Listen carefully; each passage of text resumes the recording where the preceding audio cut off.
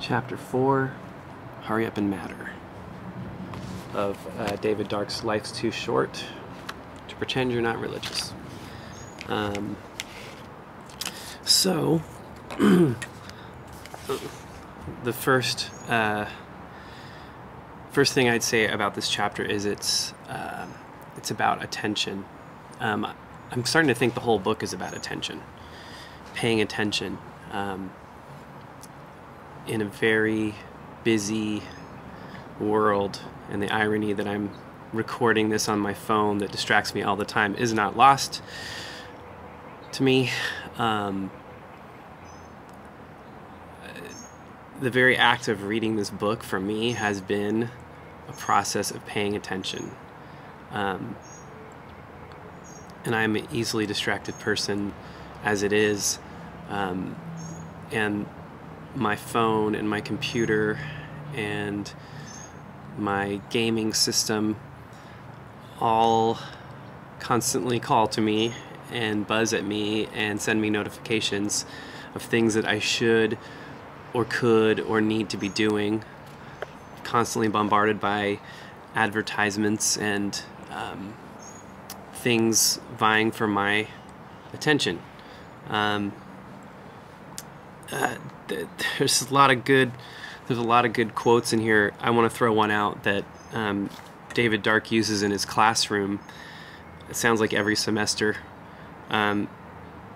He talks about the students' phones, and he defines them as electric soul molesters, which feels so harsh. And then it goes on and it just sort of describes why. The student asks, why are you calling it that? And he says, it has a way of robbing you of your presence and robbing us of yours. And it's like, how can you really be there with someone, really hear them, if every moment you're looking down at your phone, you're pulled away to another thing that has taken your attention? I mean, I may have missed the point of the chapter, but I don't think I have. I think hurry up and matter, one, is sarcasm. You know, you got to keep doing more stuff to do more stuff to get more things. Go, go, go. The rats, the gerbil on the wheel, constantly running and never getting anywhere. And then how do we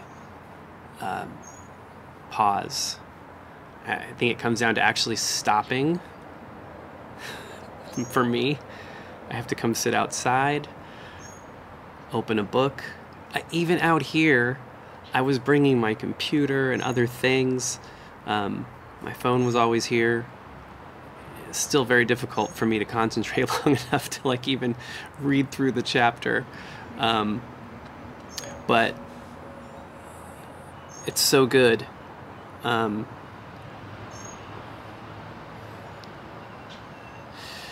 Here's another good one.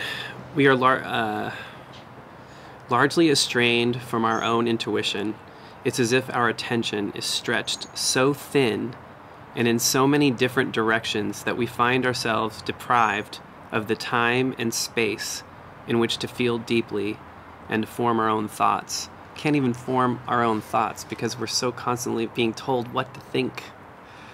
And I think there are good thoughts to think. Again, the irony is not lost on me that I'm posting a book review that is giving us a way to think. But I think this is it resonates with me as a right thing.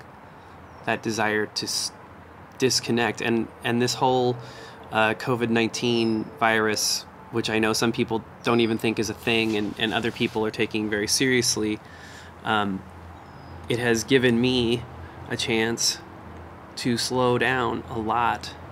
And I'm still crazy busy. I'm still working. I'm still doing things every day.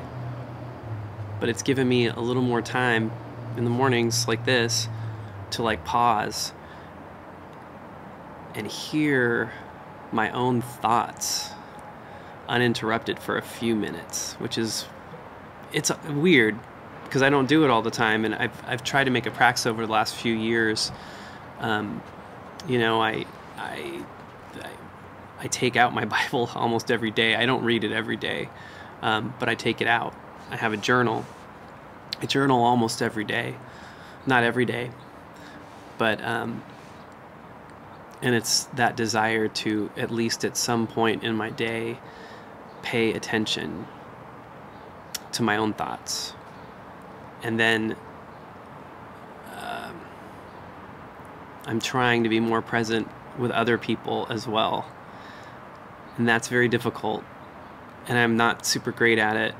And I mean, I can just think back to like the last week where I visited family and had friends, talking to friends, and like how I'm on like possibly multiple devices.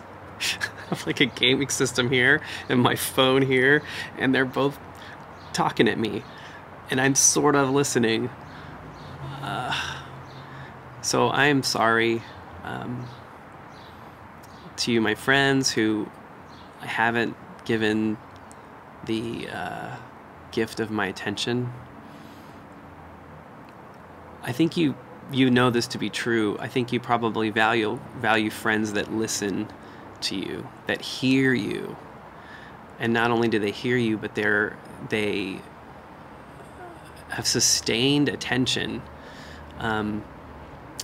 for what you're saying or going through or whatever. And I think that's another part of this chapter.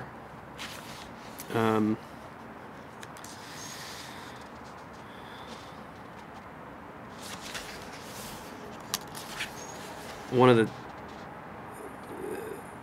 this is it. I like this phrase. It's I guess the poet William Stafford refers to as courtesy of the heart, which I guess he got from Nietzsche. And it talks about or elaborates on the necessity of attentiveness. And that's what I'm going to leave you guys with. This chapter is about, you know, paying attention, slowing down, turning off, and being there. Maybe that's what that Wilco album was about. Being there. I don't know. I don't know all the songs very well. So, have a good day. Take a moment, pause, maybe reflect on what has your attention.